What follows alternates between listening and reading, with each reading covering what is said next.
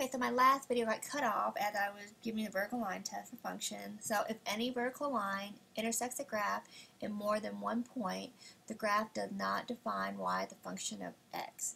That's because if you have a vertical line,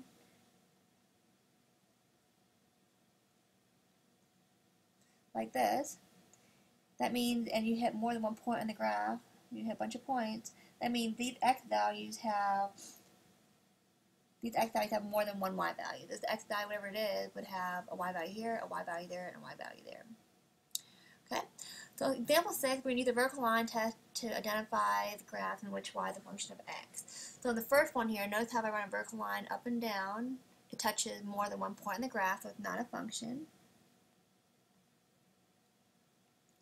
Let's say I run one line right there. But you see how this x value, say this x value is 1, well the y value would be 2, and then negative 2. That's x value is 1, and you get more than one output, the 2 and the negative 2. This one is a function because you run a vertical line up and down, up and down, up and down, you only touch one point in the graph. So every x only has one y, every input has only one output. Function here also. And this right here would not be a function. If you run a vertical line here, you see you touch 2 points on that graph.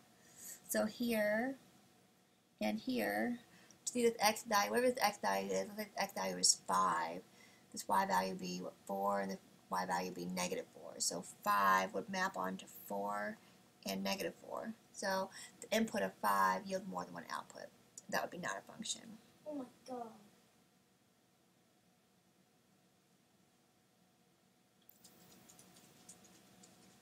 Okay, so go ahead and pause the video and try this on your own problem and quickly identify whether the graphs are have y as a function of x. Okay, so go ahead and pause the video. Okay, so quickly, this one is a function. This one is not a function. Function and not a function.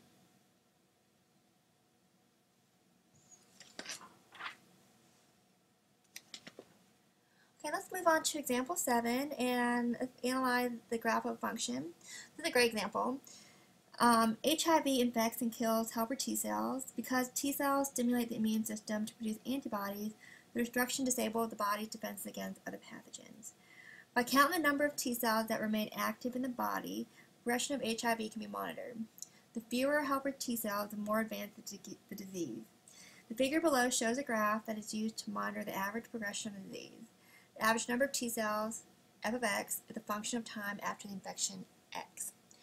So it's saying that f of x is the average number of T cells, and is a function of time. The time is what is your x value. So if you look at this carefully, here's the time, and it's saying, let's say you the time is after infection in years. So here is once you're infected, the time after infection in years. So here would be 0. This is when you are not infected. And so here is the T cell count, which is very high. Once you become infected, and time, let's say you have a month or 2 months or half a year, which is right here, you have that big drop in your T cell count. Okay?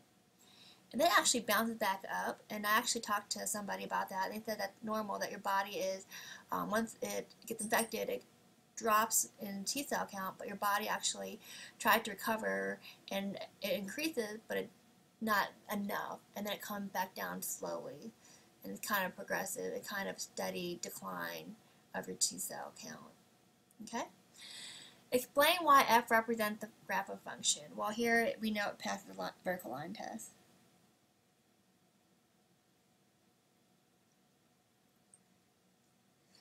And so for every value I have for x, say x is 1, the y value is only one y value. In this case, it would be 700. This one would be a little over 500. This one would be a little over 400. This one would be a little over about 400, and so on. So each x value has only one y value. Use a graph to find f of 8. So 8 is our input, or 8 is the x value. And 8 represents the time after infection in years. So 8 will be right here, and the output, or the y value, is 200. Okay. Now for part D goes, for what value of x is f of x equal 350? Remember, f of x is your output or your y value. So when the y value is 350, go back to our graph here, y is 350. Here's 300. 300 is about right over here. 350 would be between there, so that would be what I have here in red. 350 would be right here in red. Oops. Get a little bit closer, zoom in. 350 would be right there. Okay? So if I look at my graph here and try to follow 350 all the way, see what x value it is, it looks like it's about 6. Okay? So f of 6 equals 350. That's what I'm looking for. And in describe the general trend shown by the graph. And I kind of explained it a second ago. Was that in the first 6 months, T cells go down way rapidly.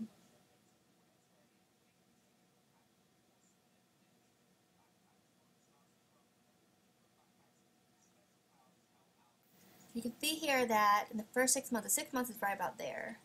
From the first 6 months, it goes down rapidly. Then the next 6 months, it rises.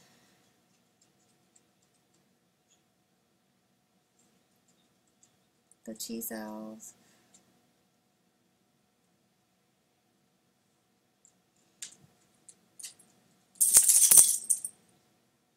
So the next 6 months, here is the first 6 months, and the next 6 months it goes up and rises. But then, slowly and steady,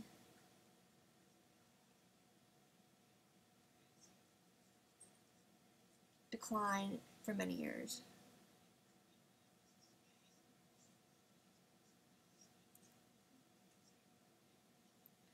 You can see that it slowly declined after that first, or the next 6 months, it just slowly declines for many years. Okay? That's an interesting problem. That's actually one that we actually look at function in a real life problem there. So let's go ahead and talk about, this is a very important topic. You're going to see, we're going to talk about domain range probably in every exam between now and the end of the semester. Something called domain and range of a function graph. Remember, we talked about domain being the set of inputs, or what can x be.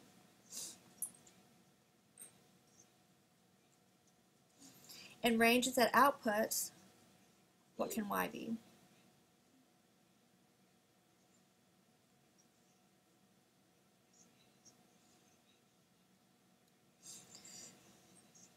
Okay, so if we look at this right here, we look at this function right here, this function in red. The domain is what can x be, and the domain is going to be from here to here. It's on the x-axis. And so you're looking at all the values that x can be to hit this graph. Okay? And the range is what can y be, and it'll be all the values on this y-axis. Because once you find any of these y values, you're going to be on this graph right here. Okay? For example 8, I'm going to go ahead and zoom in so you can see the graph better. It says to use the graph of each function to identify its domain and its range. We're looking at first our domain, and I want you to do this in interval notation. It doesn't say in directions, but in interval notation. Okay. So look at this graph here, and I want to find out what is the domain. So what can x be? If you look at this graph here, it looks like this value from here all the way to here is what x can be, and that's when it hits the graph. So my domain is going to go from -2 all the way to 1. So -2 all the way to 1. And notice how I'm going to include that 2 because that 2 is colored in. So I'm going to use a bracket around there. And I'm going to include the 1 because that's also colored in there.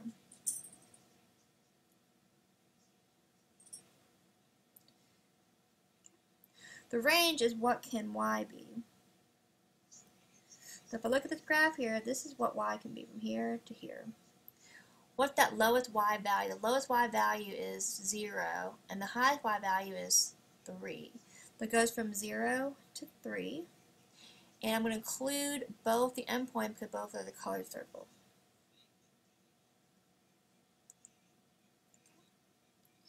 Then part B, I want to look at the domain. I'm going to do domain in red. The domain from here all the way to here. What can x be? Well, the domain is going to be from -3, you do the smallest number first, all the way, or from left to right, -3 all the way to 2. And notice how this point here is open, so we're not going to include that -3 as these parentheses. And this 2 here is closed or colored in, so we're going to close it off with a bracket. Okay, the range is what can y be. So what can y be? Well, y can be from here to here. Okay, so the range is going to be from 1, the smallest y value I see, the smallest y value is 1, all the way up to 2. So 1 to 2. I'm not going to include the 1 because from here it's open, and the y value is closed here, so it's bracket. Okay. In part C, again, my domain is going to be, what can x be? It looks like the first x point is right here, so it's going to go from -2 all the way to 1. So the domain goes from -2 all the way to 1. And do you notice how I'm drawing this right here? Normally we don't draw this. I'm only drawing this because it's the first time we're seeing this. But normally I don't draw this on the graph. You just look at it and go, it goes from -2 to 1. And I'm going to close off -2 or use the bracket, because it's closed right here. And I'm going to leave the 1 open with a parentheses. And the domain, the range, we already did domain. The range is going to be what y can be. The y goes from here all the way up to here. It goes from 1 to 5. And notice how here, at 1 the lowest point, and 1 the lowest point, which is right there, notice how that is actually a point in the graph. We're actually going to use a bracket around there. And then we're going to include the 5 also at the point right there. So 1 to 5. Okay, so again, normally I don't draw these on the graph, but I did it just to emphasize what we're looking at. Okay, let's go ahead and do D and E.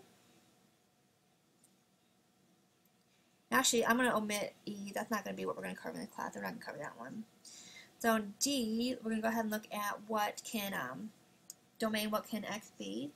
The domain, well, it looks like it goes all the way from here all the way up to here. So it goes from -infinity, because this arrow goes on forever. Right here, this arrow, tell me this graph goes on forever. So this x value goes on forever this way. It goes from -infinity all the way to 4. And we always use parentheses around infinity, and the 4 is closed, so we'll use a bracket there. And the range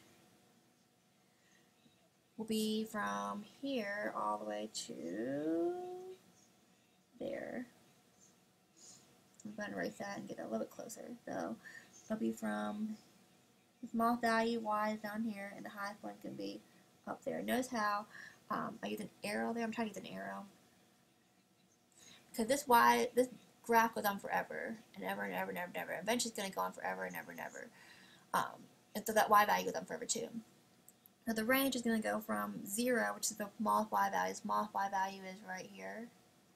0 all the way up to infinity. Now you parentheses around infinity, and I'm going to include the 0 because I'm including that point right there. 4, 0. The 0 is the y value.